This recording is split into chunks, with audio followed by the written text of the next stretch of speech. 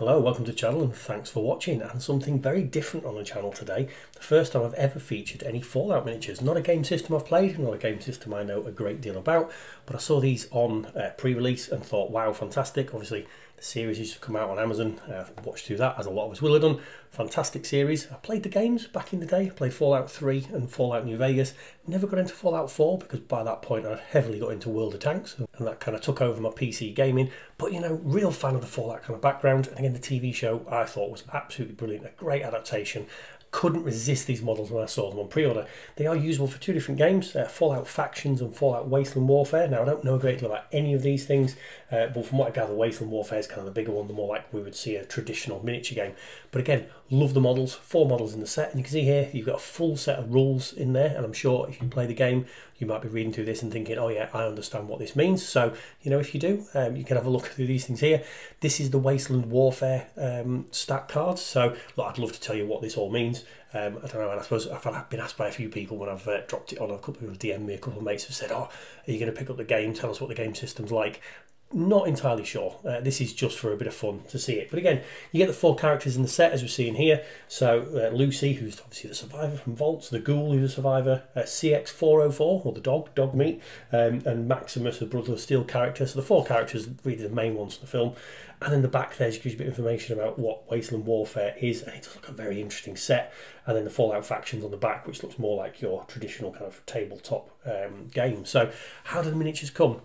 Now, when I heard the resin miniatures, I was a little bit unsure because, again, resin miniatures in my mind have got a bit of a bad history. When you look at Games Workshop's Forge World ones, I've never been impressed by them, to be perfectly honest.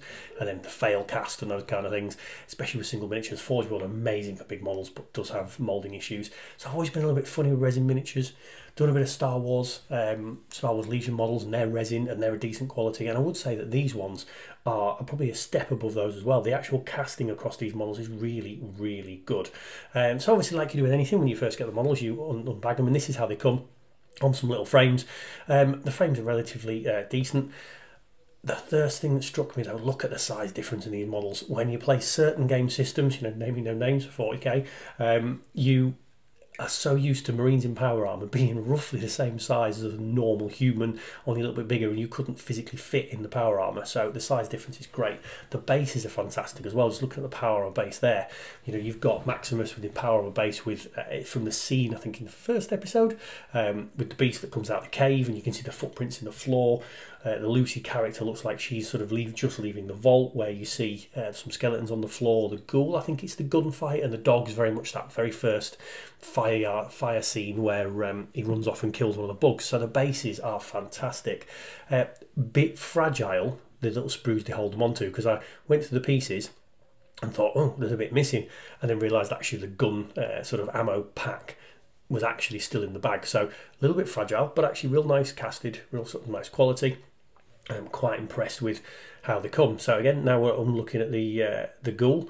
One of the best characters, obviously, in the series. If you've watched it, I'm sure I'm talking to the converted here. Everyone, I'm sure, will have watched it. It is an amazing series.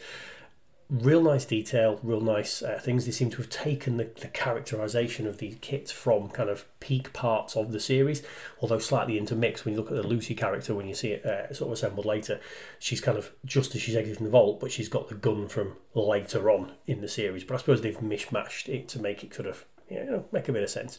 And again, the dog, lovely, lovely base. The rad roach that's sort of on the base there that he runs off and eats in that first fireside scene with Lucy's first night in the out of the wasteland. Yeah, so real nice base, real nice miniatures. Now, built them up, and it just saying in the instructions use glue. It means super glue. So I've built them, and I'll quickly show you through the built models here. I am going to do some painting videos for these models. I'm halfway through painting them at the moment. What I'm saying, really enjoying painting at the moment. Real good quality resin.